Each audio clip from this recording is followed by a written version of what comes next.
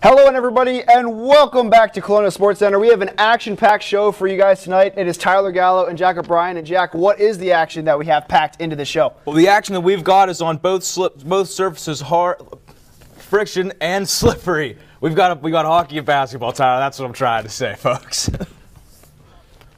Well, we've got some breaking action for the first time in a long time today. We'll send it over to Sam Dutch, who's got the news. Thanks, Tyler and Jack. Let's take a look at men's hockey for today. The RMU Colonials took that win 4-1 against the LIU Sharks. For Robert Morris, Nick Lalonde had 2 goals and 1 assist. Grant Ebert had 1 goal, and Santeri Hardakainen had 1 goal as well. For the Sharks, they only had 1 goal throughout the game by Jack Quinn and 25 saves by their goalie Vinny Purpura. Moving on to men's soccer today. They faced the Golden Grizzlies and they did not have a very good outcome. 0-5. They took that loss. Let's see. John Fanick had 1 shot and Grant Glorioso had some glory for the Colonials with those 5 saves. As for the Grizzlies, they had Dylan Borzak had 3 goals, 8 shots, Noah Jensen 1 goal, and Owen Smith 1 goal. Hope they get them next time. Thanks for that, Sam. And we're going to head to the ice now. We've got some women's hockey. They were in action a couple times this week, but first off, they took on Mercyhurst, where they had a pretty struggling game out there. As you take a look here, they fell 4-2. They just have no answer really for the Lakers this season. Emily Curlett and Angelica Diffendahl scored, but Summer Rae Dobson had a game for Mercyhurst, scoring a goal and an assist as the Lakers took this one 4-2 on Tuesday. After dropping their first 2 conference games of the season, the Colonials were attempting to win those 2 games back against UIC, who had just recently come off 2 wins against Purdue Fort Wayne, which is the Colonials' next opponent. But the Colonials fell 3-1 sets. Allison Laudon and Alyssa Hudak both had 13 kills for the Colonials. Whitney Brown had 43 assists in those 4 sets.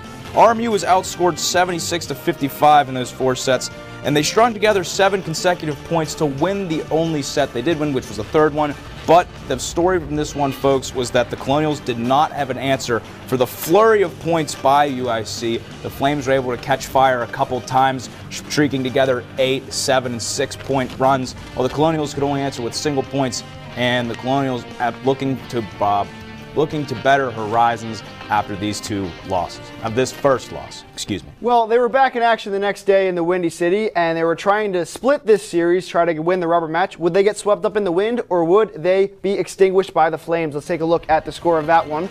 And unfortunately, they were extinguished by the Flames, and they got swept in this sun. Just really a struggling performance in these first 4 games for the Colonials, especially without Emma Granger, who was injured in the first series. Take a look here. Londa and Alfano sort of putting together the most offensive output for this team, and Paola Santiago had a weekend. 8 kills and 11 points to go with her stats from the first game. Just an incredible weekend for her. She's having a good season so far for UIC. Well, the women's team might not have been able to get it done against the Mercyhurst Lakers, but that doesn't mean the men's team fared the same way. We'll get to the results of that one after the break.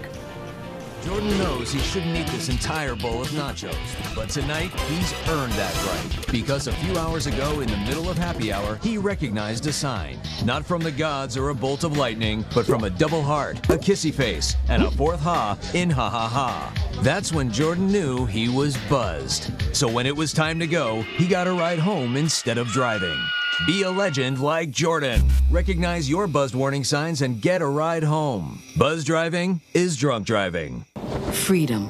It's at the core of who we are. The freedom to live without fear, to jog where we please, to wear a hoodie. The freedom to breathe. Before we celebrate the freedom most Americans have, we must fight for the freedom all Americans deserve. Because all lives can't matter until Black lives matter.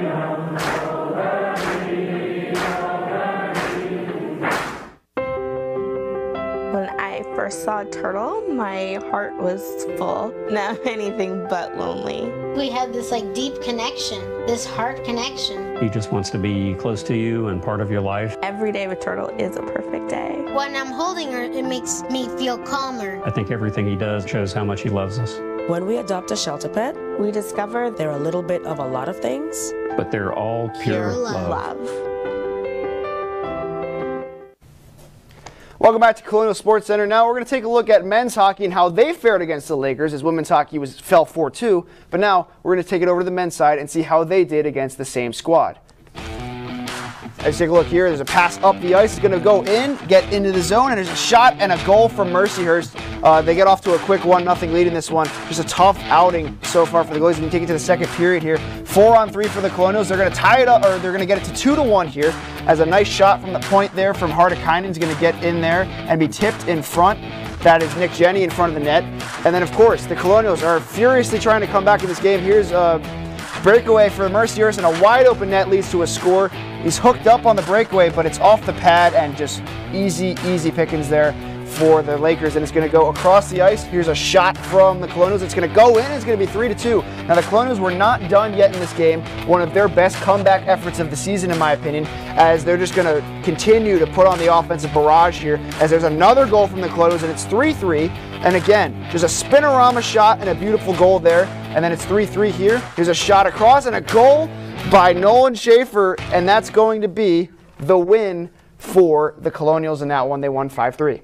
And you know, a big thing about that, you have a lot of talent on this Colonials team, and it's not like it's not being recognized on a national scale throughout the entire NCAA. We have a couple Colonials up for the Hobie Baker in this squad, Tyler, and it shows when you can string together a comeback like that. You see all the big guns firing in times like those. That's right, and you take a look here. I mean, while the guy who scored that winning goal, Roman Kramer, did not get onto this list, Nick Perkusic, Grant Ebert, and Nick Jenny all on this list, and just look how the seasons they're having. 20 points in 17 games for Perkusic, and then, of course, Nick Jenny having a great season on the defensive standpoint with 15 points, and he's +5 on the year. No, yeah, and a big thing about this is the difference in production from these three Colonials. As of last year, as a total, Nick Jenny had 11 points. He's now at 12 points. He's eclipsed that. We talked about Granny Bear's point production and the increase in that. And Nick Perkusic is only 8 points away from his career total. And you have to think, again, being nationally recognized, this team is now ranked number 19th in the nation. They were getting votes last week, and now they've actually broken the top 20 in the USHO polls, and it's being credited for the hard work this team has been put in, Tyler. Absolutely, and we've seen just how good, I mean, that comeback, there was not one moment where I thought they were out of that game, even being down 2. And you take a look here, obviously you're going to get the BCs, the Minnesotas, and the North Dakotas in the top, but being ranked 19th is nothing to sneeze at, as they got 53 points in the USCHO poll, and they're just behind Bemidji State, who's at 75, and AIC, their division foe, is a little bit ahead of them at 17. And you only have to think that the Colonials are only a couple of games away in conference and out from getting higher in that poll and being, you know, recognized as this team that demands respect at this point. As we look in the standings, the only team in Atlantic hockey that's better than the Colonials right now is AIC, who's only 2 spots above them. Right, and the rankings reflect that. I mean, they have a lot more points in the poll than they do, but as you look at that, I don't think anybody else is going to challenge these top 2 guys for the division this year. As you look at that, Army West Point is 11 conference points behind at 5-4-1. Granted, the teams have had to stop and start with some of their games this season, but Robert Morris and AIC have been jockeying for position at the top of that conference. No, and it seems like it's going to be that way for the rest of the year. Moving on to the women's side of things, they did drop a game 4-2 to the Mercyhurst Lakers, but they were on to the next one against the RIT Tigers, where the Colonials are looking to make a statement win. Here in the first period, we're going to get a goal by Maggie Burbridge as the shot from the point ricochets off a Tiger blade, and Maggie Burbridge is right there on the far post. We take it to the second period, where Emily Harley's going to give it to Lexi Templeman, who puts it down low, and it's Maggie Burbridge again tipping it home for the 2-0 lead. You see Burbridge, great position right near that post again, and that's where you go if you want to score goals. The next one to make it 3-2 is Angelica Diffendahl to Kylie Hansick, who pulls it to the backhand and chips it past the Tigers goaltender. Great poise by Hanslick to make it 3-0. And here's a blast from Emily Curlett, almost shot that one through the net to extend the Colonial lead to 4-0 as the assist came from Anna Fairman from the point. And in the third period, it's going to be Emily Curlette walking the blue line, getting it to the net, and it'll be Michaela Boyle that'll tip it home as the Colonials take this one 5-0. Again, a statement win after a shaky loss.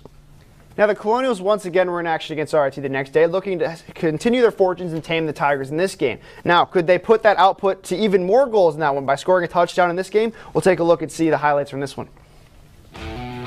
And as you look at this one, Lexi Templeman, her first of the 3 goals in the afternoon, a tip shot. Look at that funky bounce in front of the net.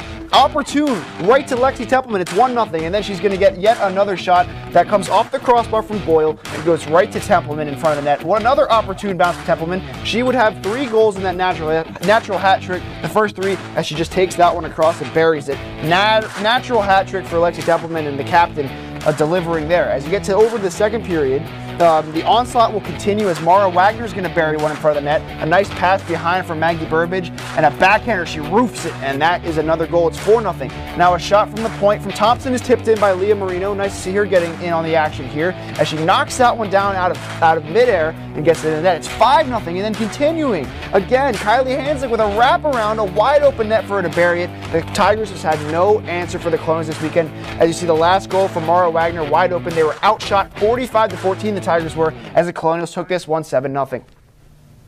And something to look back on those wins and kind of reflect on is just the overall dominance the Colonials showed. Not even 2 big wins, 2 shutout wins. This is another team that, again, demands respect. This is a team that's loaded with talent. As you can see here, with Penn State being the only team above them, we talked last week how Penn State was the only team in conference to beat the Colonials. Mercyhurst being added into that category now. But I would say if Robert Morris and Penn State were to play tomorrow, it would have to be a 1-goal game, maybe even overtime. Right, and it's just the way that these 2 teams have played this season, and you know it's just been a wild season for both teams. All right, well, coming up after the break, we have an interview with Caleb Lewis, a former Colonials quarterback. Don't go anywhere.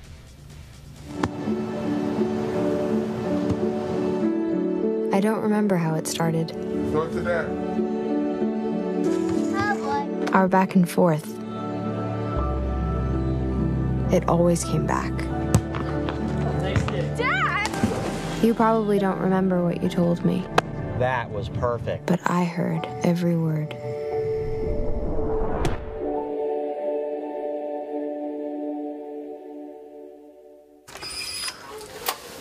So recently on Colonial Sports Center, we've had a tough time pronouncing names. You know, everybody just can't seem to get the flair for the names that we have here. Supiani Melee? Great. Okay. Number 2. Neka Azibo. Number 3. Trinity Papamanjaris. Okay, everybody together now. Santeri Hartikainen. Okay, let's get the easy ones out of the way. Number 1. Rion Smythe? Okay, Ryan Smith, you're close, okay. Okay. Number 2. Luck Lynch. Yeah, not quite, a little closer. Bring it to me. Pete Matthews. Pete Matthews. But hey, you're right there. Keep practicing. You're right there. All right, everybody. Last one together. You ready? Coel Chasse. It's Cole Chase. I think we should just, should probably just find some new people. These guys.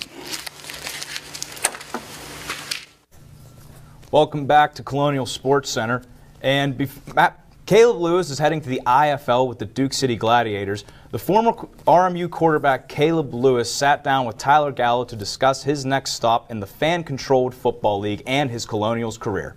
There was talks of a culture shift, which I'm going to get on now. You came to RMU basically the same season that Coach Clark did, and he transformed the team from a struggling NEC team to second in the conference last year. Did you feel the culture shift as he was there, or was it sort of the gradual process, like you said? Yeah, I mean, it's a little bit of both. It's definitely a process, but, he set the tone right away for, what the standard would be, as far as work ethic, attention to detail, striving after excellence, keeping each other accountable.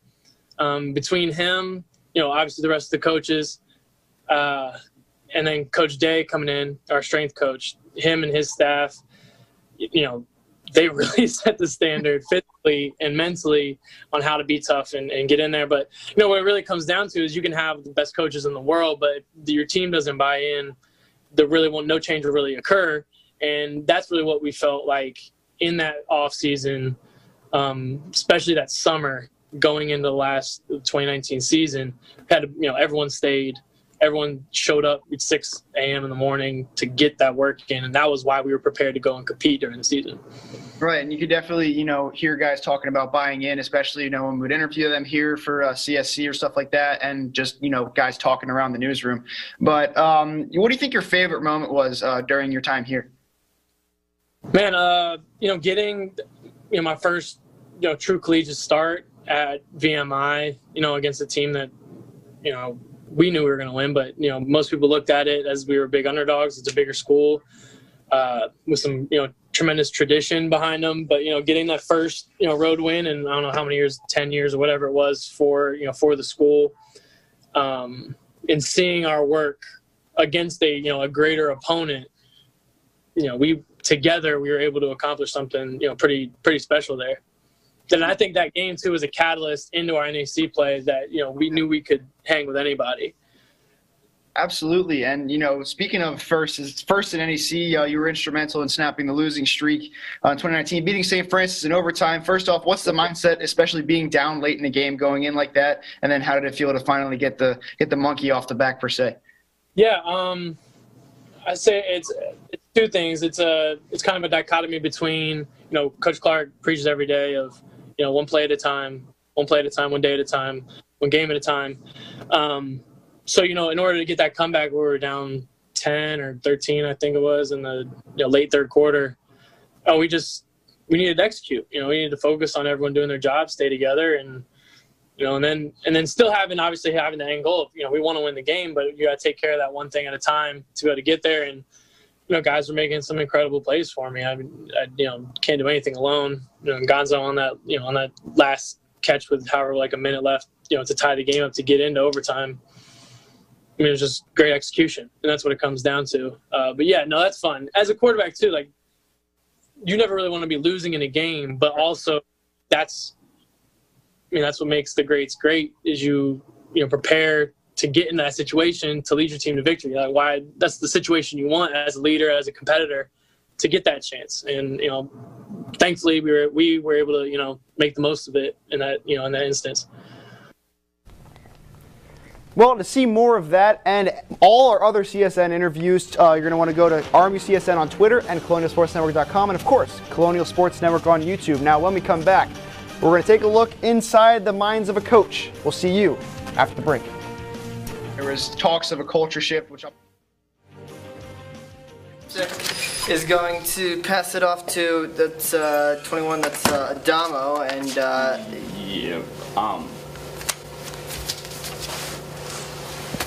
Hey, be good. Keep your head up. Let's get this. So take a look at this goal here. Nick Berkusik sneaks it over the shoulder of Logan Drackett to win it in overtime, and the Colonials snap the losing streak, and they'll head on to Holy Cross with a victory.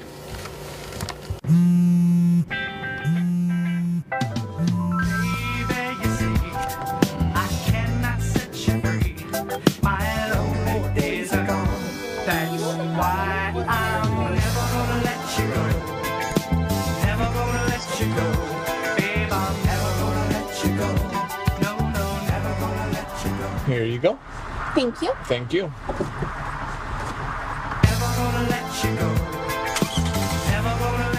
Today I'm going to talk to you about physics. Come on in, girls. Let's go. This is the first rocket to get humans to Mars. Really tall. I'm a rocket structural engineer, designing and building parts of the rocket. You are the generation that will be stepping foot on Mars. Do I have a group of astronauts on my hands? Yes. You can become a rocket scientist or whatever else you want to be. Welcome back to Colonial Sports Center. Now, women's basketball was in action at home, looking to extend their two-game win streak, their conference win streak that they recorded against Wright State the week before as they hosted the Youngstown State Penguins here at the UPMC Event Center. And let's take a look and see how they fared in the first game. Now, the first one's going to be a three from Neki Obiazor, drops it over to Chelsea Olsen, who's going to nail the three. That's one of her three on the weekend. And then Laura Carrasco is going to drive the hoop and get the friendly roll on that one and get it in there. The Colonials up 25-18 here. Neka Obiazor drives against Holly Forbes and gets a layup in there. And it was a pretty close game going throughout, as Obiazor is going to get another one on the inside, as she was all over the place. 16 points in this losing effort, as you take a look here. Coming in on a fast break is Megan Callahan. She's going to get down into the hoop and get a basket there. Just a nice move to get a layup in there for Callahan as she turns around and runs back. And then a fast break for Dahomey Forguse, who's going to get her a basket again there. The Colonials would extend their lead even more in this one as they continue to just be off. As Augustin gets it inside to Sydney Palermo, and another layup as the Colonials continue to put on the offensive onslaught. Here's Carrasco nailing a three from the corner as the Colonials would win this one 61-46 as they froze the Penguins. Well, the Colonials were looking to continue their win streak against the Penguins in a matchup in real life that the Colonials will probably win 9 times out of 10. But Penguins can be a formidable foe, as this one showed. The first clip here early on, it's going to be Nina Augustin from outside the arc to give the Colonials back that early lead. Then Sol Castro going to work in the paint as she normally does, extending the lead to 13-6. Again, great move around the defender, fake the pass, and it's 13-6 Colonials. But the Penguins, late in the first quarter, a deep three by Chelsea Olsen to cut down that lead to 4. And the Penguins keep coming from deep. It's going to be McKenna Peters. And then after this, you think it's going to happen again, but no, it's a steal by Esther Castillo, and Natalie Villafort is going to run down, and then it's going to be a strong finish for the Colonials in the first half. The second half will tell a different story. Penguins again from deep. It's going to be Maddie Shears, and then it's going to be Neka Obiazor with a good layup to tie the game, and later on it's going to be Mary Dunn, works her way into the paint as the Penguins complete the comeback and stun the Colonials and split the series. Well, now we're going to take a look at the Horizon League standings as women's basketball and men's basketball have not off to the best starts. Take a look at the women's basketball standings here. And RMU currently sits in 9th. Now, every team is going to make the postseason tournament, which is the biggest thing about this. As you see, only Detroit Mercy, who canceled the remainder of their season due to issues with their coach, is out from the season. But as you see, they sit at 3-9 overall, and they're a couple wins, a couple games behind Cleveland State to maybe nab that 8th spot. But they're probably going to be 8th, 9th, or even 10th this season, as there's not a lot of season left and not a lot of turnover in this league. No, there isn't. But something you have to look forward to if you're the Colonials is that you do have 2 games against Purdue Fort Wayne coming up, which is you're feeling pretty good after getting 1 from the Penguins. Right, and now we're going to take a look at the games that men's basketball played against Wright State. Without their star forward, A.J. Brown. Let's take a look here. The first game, they put up a pretty good performance. Khalil Spear with his best performance as a Colonial, 18 points and 8 rebounds. But Grant Basili was unstoppable. They held down Loud and Love, but they came back with Grant Basili right there. 29 points and 11 rebounds as he got the double-double as the Colonials fell in game 1, 79-70. No, but the Colonials were trying to get a game back. You don't leave a sour taste in your mouth and you lose one. You know you got another game coming up. Sadly, that would not be the result of this one. The Colonials would fall 86-56, a 30-point difference. John Williams led the team with 10 points. The Colonials shot 41.8% from the field and 31% from 3 and had 27 points off the bench, but Loudon Love had 34 points for the Wright State Raiders, as Wright State shot almost 50% from the field. And again, even though the Colonials had 27 points off the bench, the 21 points off turnovers for the Raiders seemed to be the difference in this one, almost a 30-point difference in points off turnovers. And that was the story as the Colonials dropped 2 to the Raiders in a struggling season. Right, and now we're going to take a look at the men's basketball standings, who they've gotten off to a very rocky start. Granted, they've paused 4 times, but let's take a look and see how they've fared in the Horizon League play this year. And unfortunately, it's not been the best for the Colonials as they sit in 2-7. Now, they host Youngstown State and could potentially get into 11th and maybe even 10th this weekend, as they host a team that is around them in the standings. And this is a very, very big weekend for the Colonials if they want to move up in the seeds for the postseason tournament. No, it is. And for both programs respectively, you've got some games where you think you can compete a little better. And again, we talk about how difficult it is to get into a groove and get into a rhythm when you have all these cancellations. If you can string together a few wins, kind of get the blood pumping, as some would say, maybe you can kind of turn this season around. Right, and now we're going to go onto the sidelines and put on the headset as we take a look and see inside the mind of a coach. Take it away, Sam. Thank you, Tyler. Just as players are so important in sports, so are the coaches. So what can the coaches do? How can they prepare their team, and how can they get those wins? First, we're going to toss it over to Austin Bechtold to get in the mind of men's basketball coach Andy Toole. Austin, what do you think? Well, thank you, Sam. But as Andy Toole, my team is 3-9. We're 2-7. We're struggling right now. And changes have to be made with a team that's struggling. Look, this team has dealt with adversity with Josh Williams not being on the team anymore after graduating. This team has dealt with a lot of difficulties with the coronavirus pandemic. And they've also gone through a lot with just the overall play of their backcourt, really not stepping up at all. The team has just not been able to do that well. So what I would do as Coach Toole, you have to bench Charles Bain. I know he's a senior. I know he's given some leadership for you. He has not played this well at all. You have to put him on the bench. Don't have him start. Instead, you should start Khalil Spear. Khalil Spear has played great. If I'm Andy Toole, you got to play him. He had a breakout game against Wright State. He's been playing phenomenal, especially of late. He's been averaging 8.6 points total, 4.2 rebounds. He's shooting 57.1%. That's the best on the team. Charles Bain, on the other side, 4.1 points a game, 2.6 rebounds per game. He's shooting 28%. You also got to see if Dante Tracy, give him some more shots and figure out what's going on with A.J. Brahma after not playing last week. Get the team back together, see what you can do the rest of the way. Thanks, Austin. Hopefully that Andy Toole can get some better players on the court to get some more points. Back to women's basketball now. Let's see what Luke Yost has for us for the coach.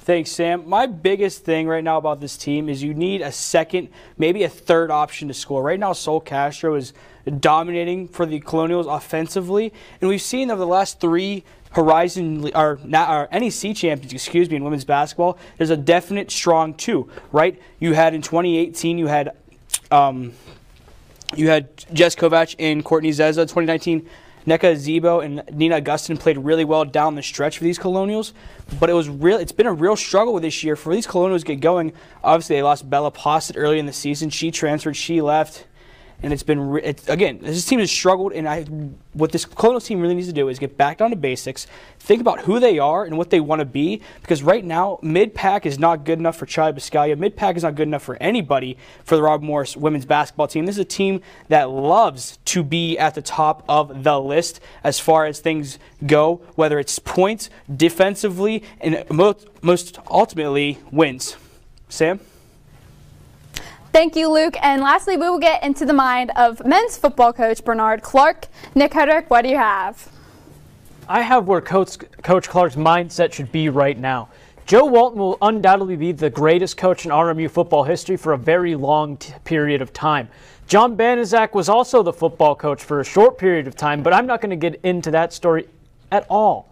Coach Clark has a great opportunity after leading the Colonials to their best season in 11 years to lead them into a new conference and ink his own chapter as the head coach of this football team. And he has some good players to do it. Sure, they lost Matthew Gonzalez. They lost Mason Gray. But what they did bring back is quarterback George Martin, running back Elijah Jackson, and some key transfers as well as their offensive line. That's right. They have a very key components to winning in the trenches. But don't take my word for it. Take Coach Clark's word for it. Tomorrow on Colonial Sports Network, where you can hear about an interview Tyler Gallo and myself did with the coach himself, and not me pretending to be Coach Clark. Thanks, guys, for all your coach input. Now we're going to toss it back to Tyler and Jack for some upcoming games. That's right, and there's a lot of upcoming games this weekend, but the ones I'm looking forward to the most, let's take a look here at the upcoming games. And women's basketball is going to be in action this weekend, but so is men's basketball. They come back home and take on Youngstown State, as you mentioned before, but also women's hockey is going to take on Mercyhurst at 2:05 on Tuesday. And then Wednesday, women's soccer versus Northern Kentucky, and men's soccer versus Cleveland State, both on Wednesday, as they take on Canonsburg at the South Point Complex, their new home for this season.